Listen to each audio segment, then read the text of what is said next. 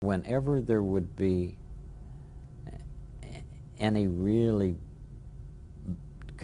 catastrophe that was in the movies or on the air, she would say, always look for the helpers. There will always be helpers. Welcome to Values. I'm Shakeel Dalal. This week we're interviewing helpers, people who are responding to the coronavirus pandemic in ways that serve the community despite the challenges that are involved. Today I'm here with Jessica Collins of the Longmont YMCA. Jessica, thank you for being here. Thanks for having me. Can you tell me about your responsibilities at the YMCA? I'm the executive director of the Longmont branch, and we're part of the greater Northern Colorado YMCA, which includes Lafayette, Boulder, Longmont, and soon Johnstown. How many people do you have working with you at the YMCA? Our YMCA association has over 600 employees.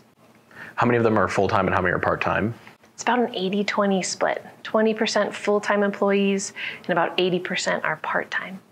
So we're here specifically today to talk about childcare and the important childcare services that the YMCA provides. How many children does the YMCA typically serve? Hundreds on a daily basis. The YMCA is the largest provider of childcare in the nation. And how many children does the Longmont YMCA serve? We typically, in our preschool, we have over 100 children enrolled, and on our before and after school, on a regular basis, about 30 to 40 children. So you're here today to talk about the help that you can provide to the public. So can you tell me about how many children you have in your childcare programs right now?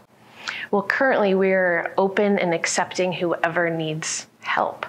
We want to make sure that families that are underserved, families that have professionals, within their family that need to be a part of the emergency services efforts, we're making sure that we're there for them and providing care for any of those essential personnel. We will continue to take enrollment until people don't need us any longer. And since those programs are canceled for the foreseeable future until this settles down, is there anything that people who signed up for those should be doing? We are doing our best to continue to update information on our website. We have had a lot of phone calls, and we are doing our best to make sure that people receive credits when they need to, and also communicating to everybody that we'll be here when this settles. The Y is still here. The Y has been a part of the community for over 175 years, and we look forward to continuing to serve people in need. Back to your staff. You mentioned that you have a lot of part-time and full-time staff. How are your staffing levels being affected by the coronavirus? In a big way. We just had a phone call today that is discussing who is going to be working when and how can we limit the contact between staff, and what are our critical services that we need to keep going. So when we're ready, we can open and have everybody back into the facility. So it's being looked at day to day. We're continuing to provide information and updates to our staff team, so they know that, we're here for them just the same.